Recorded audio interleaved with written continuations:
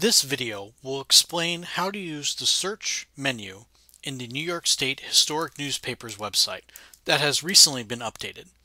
The search menu can be found on any page by clicking the search button on the top. As you can see, this will open a new window that has all of the search items listed. The first section of the search window is the search box. This search box is where you put your search terms, in this case Hurricane Gloria, and select a searching behavior. There are 5 searching behaviors. With the words within 5 and 10 words of each other, a proximity search. With the phrase, which acts as an exact search. With any of the words, which searches for any of the words anywhere.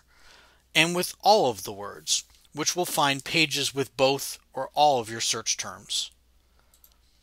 The second section is the date section. This is where you will input the dates of your search.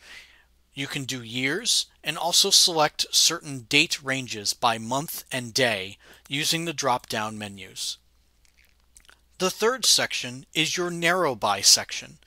This allows you to select newspapers, counties, or cities to change your search parameters.